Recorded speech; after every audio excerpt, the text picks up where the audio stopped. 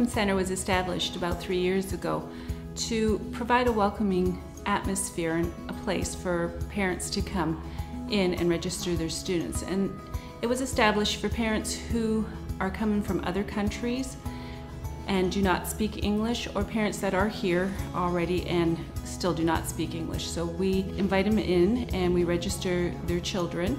We have a bilingual liaison who speaks Spanish because most of our population is Hispanic or Latino. I speak Spanish and I'm the first person that the parents meet, and I help them with the registration process, and also we give them all the information that may need for the school. I also speak French and Italian, so if there are parents from countries that have those languages, I can help out.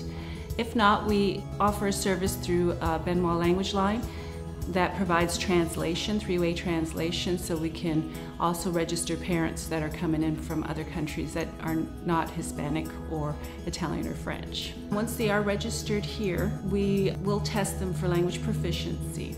I give each child a test which will provide to the schools their English proficiency level. This will help the teachers know exactly where they can assist the students when they arrive at the school. The Welcome Center has 2 locations. There's one here in Bluffton, and it is open on Tuesdays, Thursdays, and Friday from 8 until 1 p.m. And we have another location in Beaufort at the district office, which is open on Mondays and Wednesdays from 8 until 1 p.m. It's free of charge, and it's very, very helpful for our parents and their students coming into our district.